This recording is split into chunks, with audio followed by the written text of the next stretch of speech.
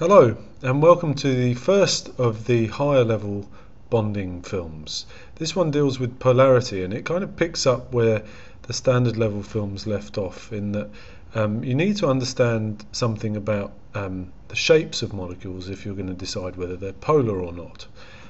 But actually in this film we're going to explain really what polarity is, rather than predicting whether molecules or examples of molecules are actually going to be polar.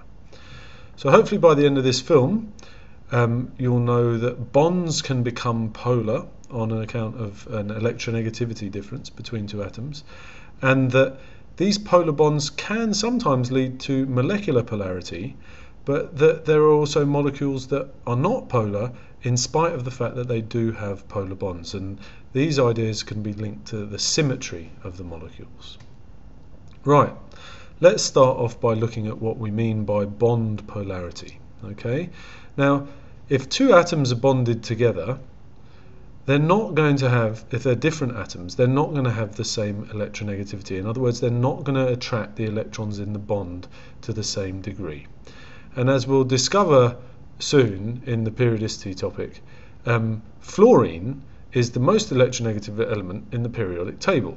So if I take an example that we've looked at quite a lot now, boron trifluoride, I can say that the fluorine atoms, which are much better at attracting electrons than the boron, will pull the electrons in the bonds towards themselves, and they'll pull them away from the boron.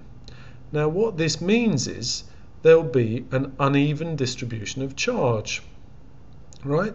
The electrons won't be exactly halfway between these two atoms, and so the boron atom will take on a slight positive charge. This lowercase Greek d, delta, means a very small amount of positive charge. This doesn't become a positive ion, it just becomes slightly positively charged because it's lost control of some of its electrons.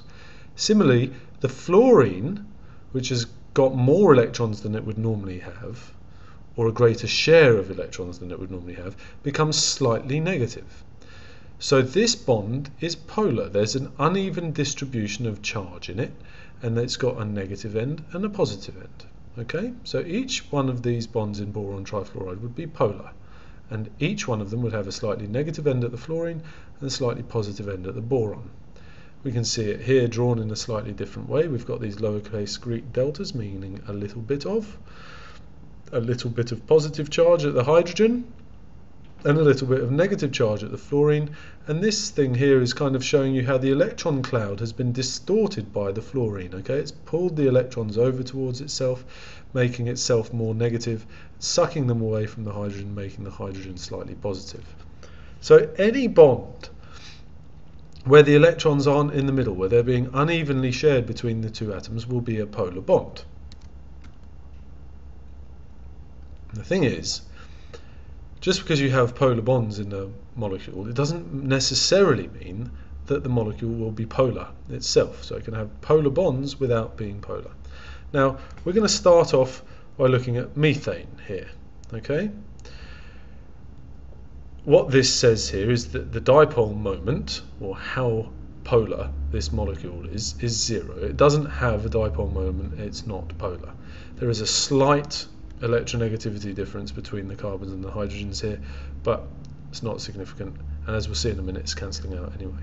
Now if I swapped one of those hydrogens for a chlorine, chlorine's quite an electronegative element. It pulls electrons towards itself quite a lot.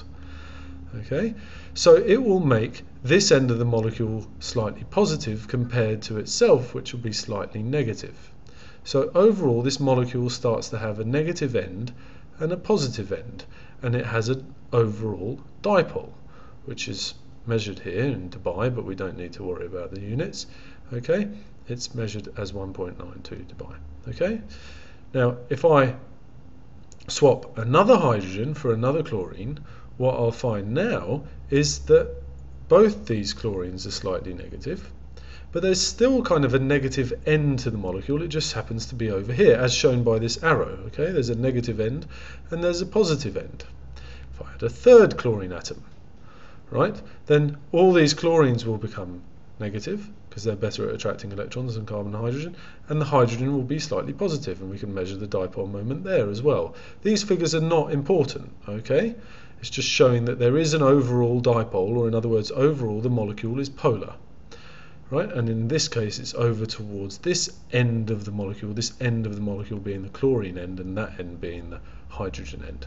Now if I take the fourth hydrogen and swap it for a chlorine, although every one of the chlorines is slightly negative, although all of them are better at attracting electrons than the carbon, which is slightly positive, each one of these polar bonds is now cancelling the other ones out. Okay? Or I should say they all cancel one another out, because of the symmetry of the tetrahedral arrangement. Okay, so there's no net dipole moment. So even though every single one of these bonds is polar like it was before, this molecule has gone back to being non-polar because all the bonds cancel one another out. This molecule would have been polar if I put some other atom here. It would have had a slightly positive end and a slightly negative end, but because all the atoms are the same around the outside, and because all the bonds are just as polar as one another, this molecule overall has no net dipole moment. It's not polar. Let's have a look at a few other shapes that we've looked at recently and decide whether polar bonds will make a polar molecule. Now, if we've got a linear molecule with two different atoms, well, there is only one bond, so if bond is polar, then the molecule must be polar. If I've got a trigonal planar arrangement, remember this is trigonal planar with a 120 degree bond angle, even if I've got very electronegative atoms out here, because these polar bonds are cancelling one another out, so because this geometry is very symmetrical, the molecule ends up being non-polar. Same thing here with tetrachloromethane that we've just looked at. The bonds cancel one another out. Just one chlorine, you end up with a bond that is just as polar as these bonds, but the molecule is polar instead of being non-polar because now it's not symmetrical. And here we've got this trigonal pyramid shape, remember, where we're looking a bit like a tetrahedron, except that we've got a lone pair there. So this bond angle is a bit smaller than a tetrahedral bond angle.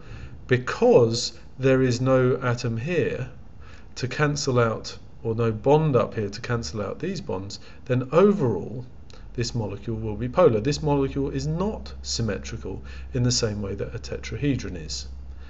Even though I suppose if you looked at it directly from above, it would look like a triangle. But because when we come down and we see it in 3 dimensions, it lacks the same symmetry, it becomes polar. So in other words, molecules that are entirely symmetrical will not be polar, even if their bonds are. Whereas molecules that are unsymmetrical will always be polar.